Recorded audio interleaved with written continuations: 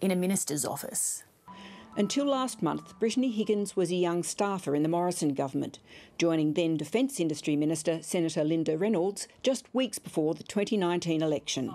Higgins has now alleged to news.com.au's Samantha Maiden that just weeks after starting work for the minister, she was raped on the couch in the minister's Parliament House office by a fellow staffer after an alcohol-fuelled social occasion with colleagues.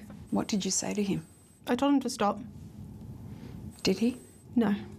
Higgins reported the matter to police at the time, but she decided then not to make a formal complaint, meaning the matter has yet to be pursued by the police. There is considerable evidence of Higgins and the man alleged to have assaulted her arriving at Parliament House and going to the minister's office. ACT Police told 7:30 they have spoken to the Department of Parliamentary Services, who have secured the CCTV footage. The police said Parliament would share the footage at our request if Miss Higgins decides to proceed with a formal investigation.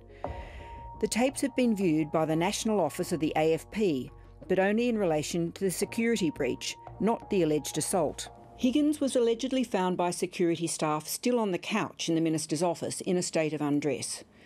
They had responded to the fact the man involved had been seen on CCTV leaving the office, but without the young woman in the cocktail dress that he'd signed into the building. Continues.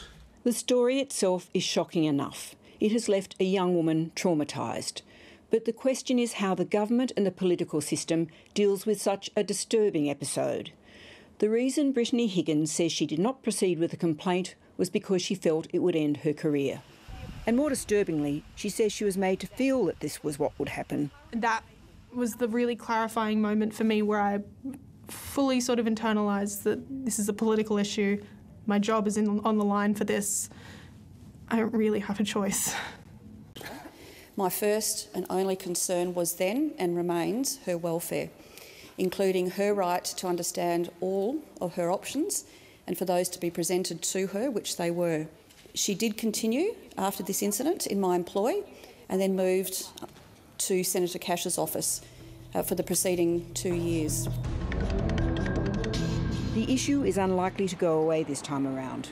Brittany Higgins, who is now out of a job after resigning last month, has told 7:30 that, now confident that her complaint cannot be covered up, she intends to now make formal complaints to both the Department of Finance and the police about the assault.